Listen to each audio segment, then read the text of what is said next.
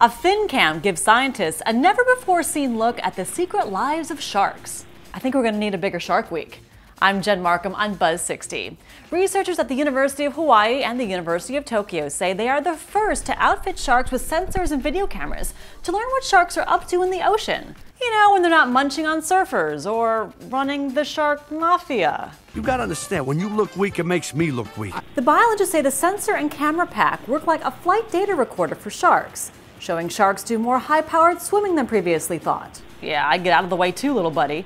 They treat their little corner of the sea as sort of a roller rink, swimming in repetitive loops around the floor, and sharks of different species swim together in schools.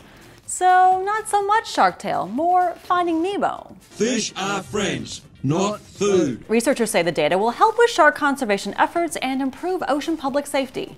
Land safety, however, still no data. Buzz 60. Now you know, pass it on.